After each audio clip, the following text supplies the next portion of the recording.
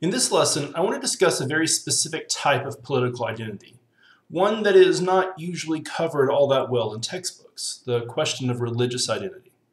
In the past 20 years, the question of politicized religious belief has been of particular importance in the United States for several different reasons. Since the late 1970s or early 80s, religious belief has become of increasing importance in the domestic American political spectrum, with the presidential candidacies of first Jimmy Carter and then Ronald Reagan. And then later, the events of 9/11 and America's response to those events have highlighted the growing tensions between mainstream and fundamentalist Islam. So in order for us to talk about religion, I first want to begin by taking a look at a few definitions of the concept so we can better understand what we mean when we use the term. I then want to take a look at how religion is used by us, or rather how religion uses us, and then talk a little bit about how what happens to religion's role in politics changes as the state develops over time. So first of all, what is religion? Well, if you were to look up the definition of religion in the dictionary, you're likely to get a range of definitions that fall into about three different categories. First, many popular definitions often focus on the importance of some spiritual force or some supernatural deity. Second, definitions may seek to define religion based upon the attitudes or the practices of its practitioners, sort of how people actually practice the religions they believe in. Finally, many definitions might focus on or also focus on this idea of faith and the importance of faith to the practitioner or to the faith community. While all of these definitions are useful, they are also somewhat or somehow inadequate for the study of religion as it relates to politics. In his famous 1912 examination of the topic, Emil Durkheim tried to go a bit deeper into the concept of religion by creating a demarcation line between that which was religious and that which wasn't. As part of this examination, he identified four continuums upon which a set of practices or beliefs should be compared in order to determine which of these or which of these should not be thought of as actually being religious in nature. Durkheim begins by arguing that true religion usually contains aspects or elements identified as being sacred or kept apart from the average practitioner. Also, think about how in most churches, certain tasks like sacraments or marriage or communion are restricted to the clergy. Virtually all true religions have these sacred religious rites that are typically viewed as an obligation of the members, but are ultimately carried out or conducted only with the help of the sacred clergy. Durkheim also drew a distinction between magic and religion, where the former places the control over the supernatural into the hands of the natural, into the individual practitioner of the religion or of the faith. Think of using sacrifices to appease gods or to drawing the spirits to do your work as examples of magic. Also, consider how many Christian churches try to make the point that it is God's will or God's power or God's energy that is responsible for answering prayers, rather than trying to make the argument that they, as the person who's giving the prayer, or they, as the person who is participating in the faith, are actually responsible for the outcome. If I were to say that I was responsible for granting somebody's prayer, then that would be magic. Therefore, it can't be my prayer, rather God's intervention that is actually responsible.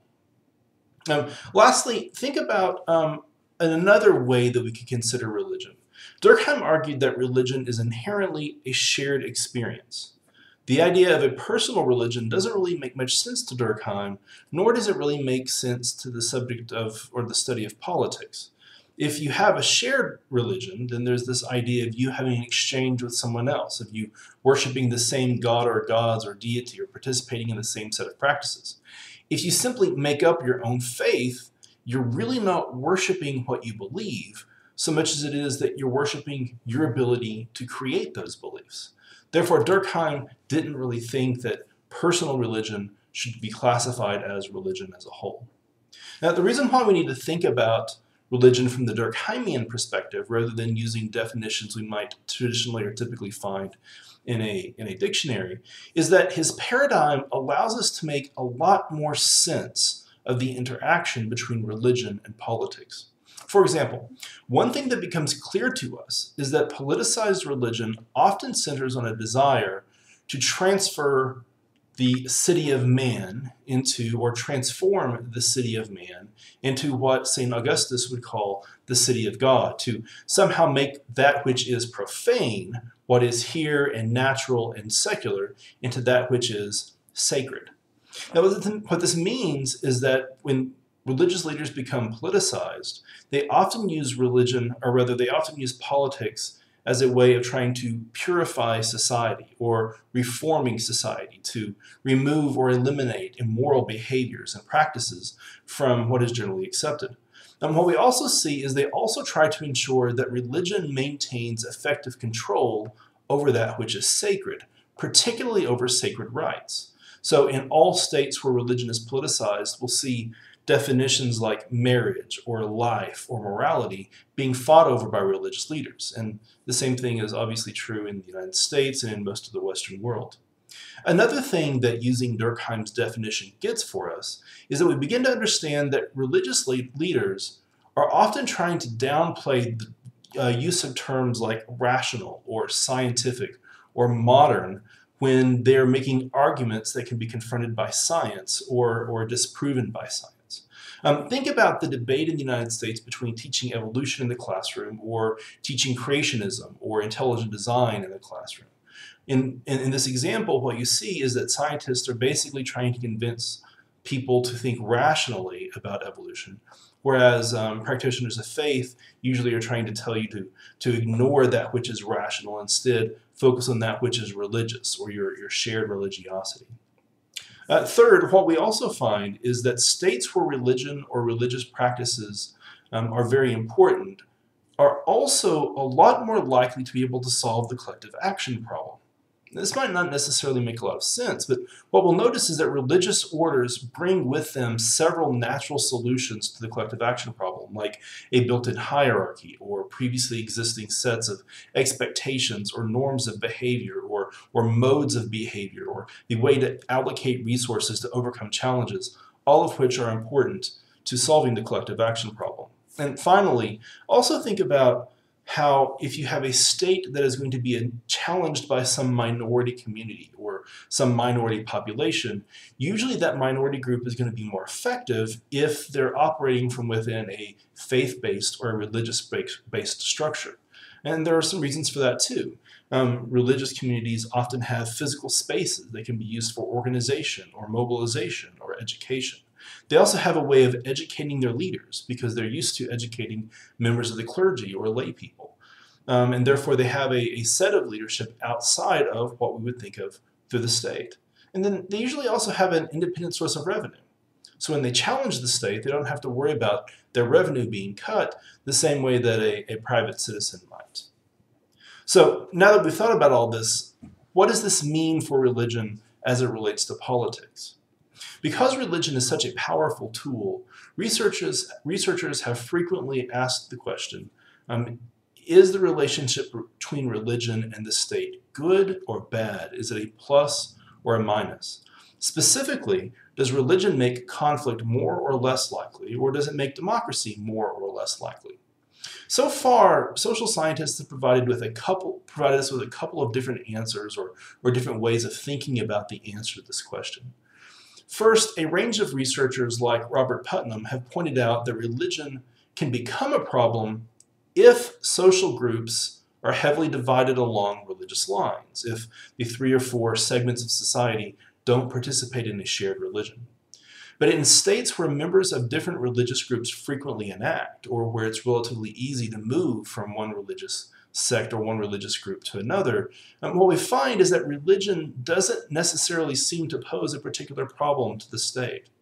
Putnam argues that it is very important when thinking about religion or how religion should operate within the state. It is very important to maintain a clear distinction between states where people are religious and religious states. In the former, members of society can be very free to adopt religion or engage in religious expression or practice their own beliefs. In the latter, however, this isn't so much the case. What we see is that states can become dominated by a single religion, so that that religion tries to use the state to its own advantage.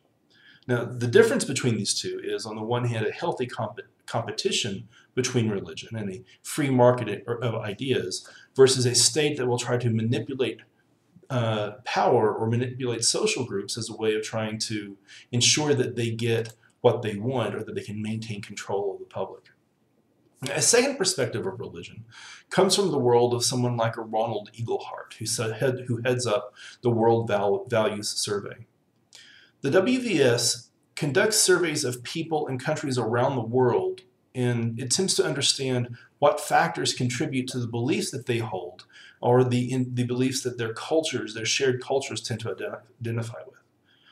The findings of the WVS suggest that religion and religious differences are relative to economic factors as well as being relative to underlying religious beliefs, such that the beliefs that a society holds or that individuals hold can tend to liberalize over time if the state's economic situation or security situation improves. What this suggests is that most values tend to belong to one of two large families or categories of value that trade off between traditional and secular beliefs on the one hand, or a trade-off between survival and self-expression beliefs on the other.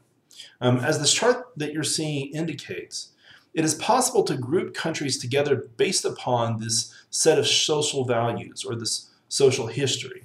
Now, notice in this chart that you can take a look at how some countries that sort of have a shared background, like Protestant Europe or English-speaking countries that have a history or relationship with the UK, that they all tend to cluster together. But at the same time, the value rankings are kind of loosely defined, and in fact can change over time. So you'll notice that Northern Ireland, which is clustered with the English-speaking countries, is actually closest to a country like Uruguay, which is in a completely different category. One thing that we've noticed, though, is that as I look at how these countries are located on this chart, that their location, in fact, shifts and changes and has changed over the last 10 or 15 or 20 years. In countries where the economic situation has improved or the economic situation has become more secure, societies have started to drift a little bit further and further to the right, trading off survival values for self-expression values. We've also noticed that they've become more tolerant of the kinds of expressiveness that are vital to democracy. It turns out, though, that the opposite can also happen.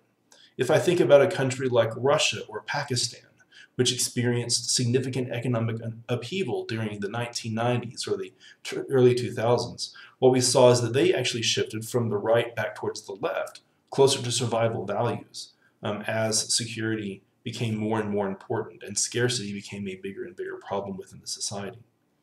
It also turns out that while this shift between survival and self-expression values does tend to track with economic development, the shift along traditional value and secular rational value lines appears to be a little bit more stable. While some countries do move around, but the reality is that most countries don't shift nearly as quickly as they do along the survival and self-expression lines.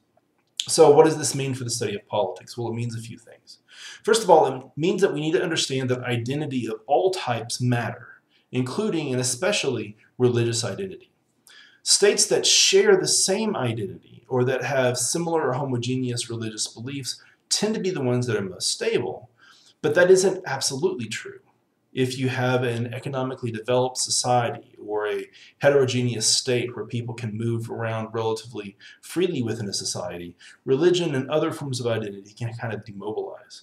And it also shows one other really important thing that kind of gets us back to the discussion in the previous lesson about the difference between primordialism and constructivism.